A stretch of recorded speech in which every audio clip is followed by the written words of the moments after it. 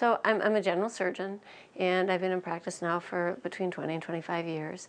And I did get married when I was 37 and had my first and only child at the age of 38.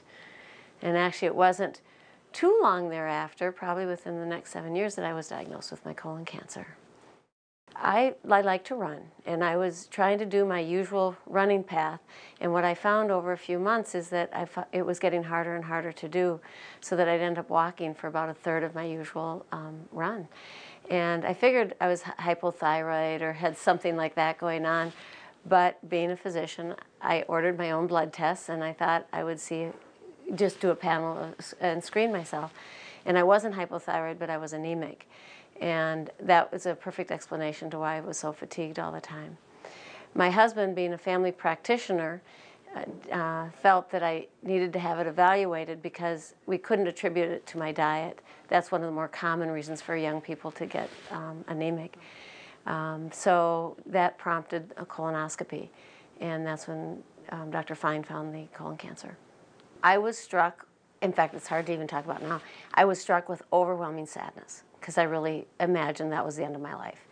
And that's what it was overwhelming sadness and somewhat disbelief. But being a physician, I know that cancer can hit anybody at any time.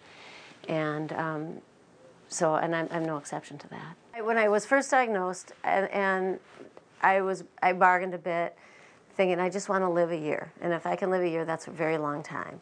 But then my year was up, and I thought, that was way too short. I need more life than that. And now I'm 7 to 8 years out and doing fine.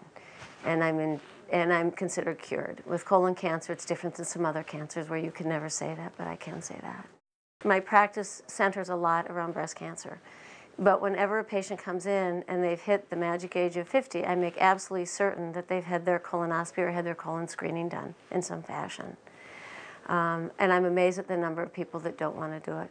Most often because they don't want to do the prep or take the time to do it, which I can relate to because it's really the most miserable part of the whole thing.